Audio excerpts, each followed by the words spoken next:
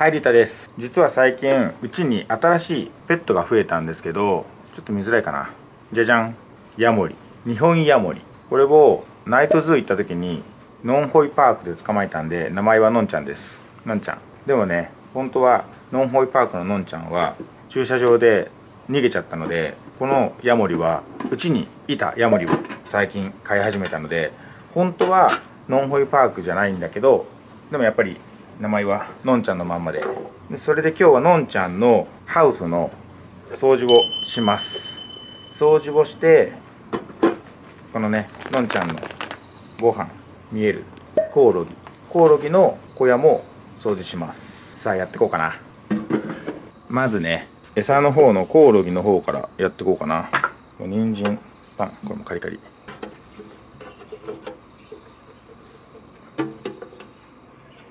まあこっちはねほぼほぼ綺麗なんですけど、今度からこっちをのんちゃんの方の小屋にしてあげようかなと思って。広いんでね、こっちの方が。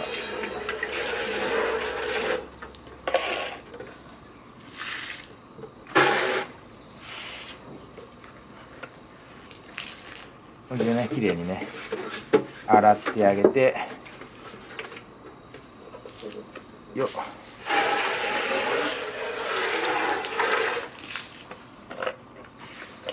まあこっちはこれでいいかな。はい、これね蓋がついてね、である程度水滴がついてた方がヤモリちゃんはいいので、なんでかというと、このある程度の湿度とこのね壁についた水を舐めるので、ある程度湿度があった方がいいです。でヤモリを移動させていきます。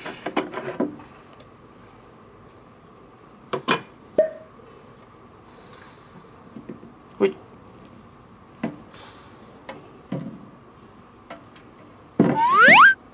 危ねえ、超元気。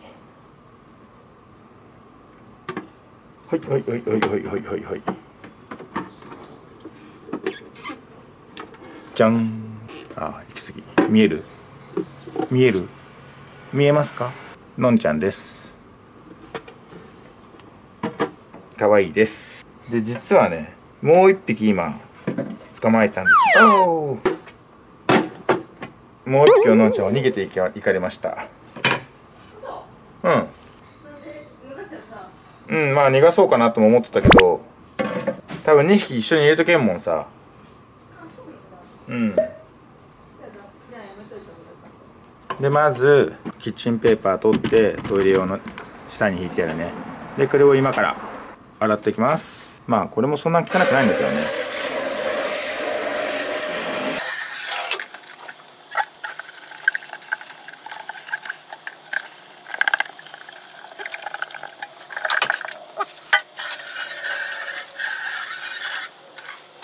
いいかな。で蓋もね綺麗に。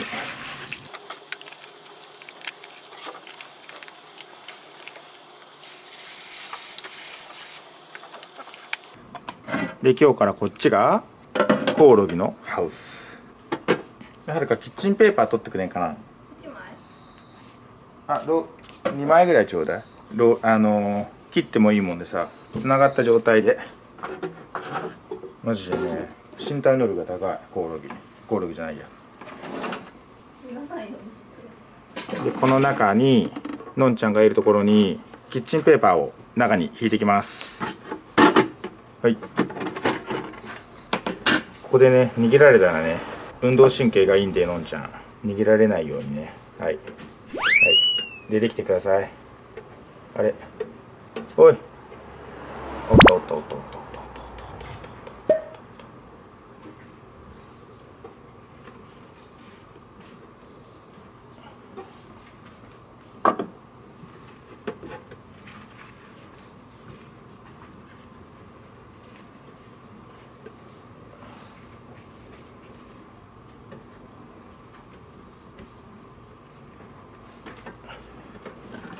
よし、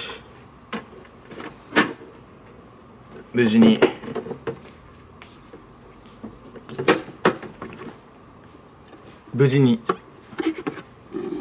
引いて、のんちゃんも広い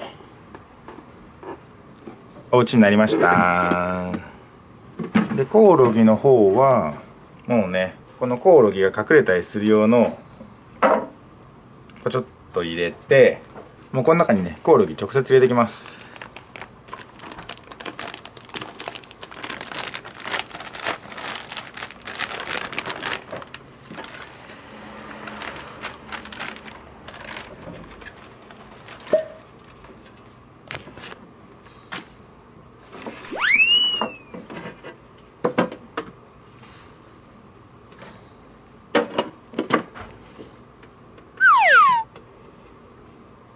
一匹逃げられちゃった。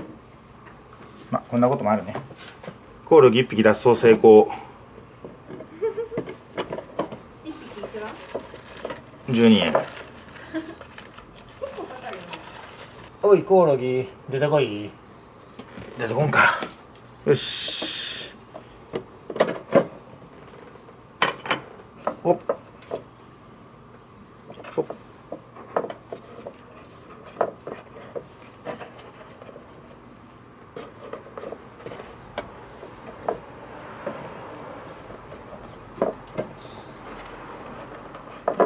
やばい、コオロギの方が狭くなって、ほい、捕まえづらくなった。あ、捕まえた。ほい、3匹ぐらい入れとくかな。ふっふっ。のんちゃんのご飯？コオロギだ。あ、コオロギのご飯ちょうだい。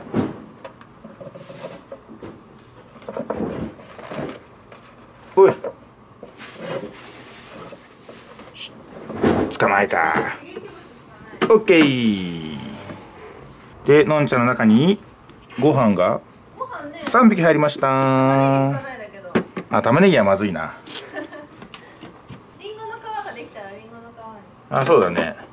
よし。逃げたコオロギは出てこんかな。はい、逃げたコオロギはどこ行ったか分かりません。日本ヤモリ飼育日記。お、狙っとるかこれ。のんちゃんコオロギを。のんちゃんもしかしたらコオロギを狙ってるかもしれない。これいくか。はい、日本ヤモリ飼育日記第1回目。今日はこんなところで終わります。日本ヤモリかわいいよ。じゃあ日本ヤモリ飼育日記、今日はこの辺りでさようなら。バイバーイ。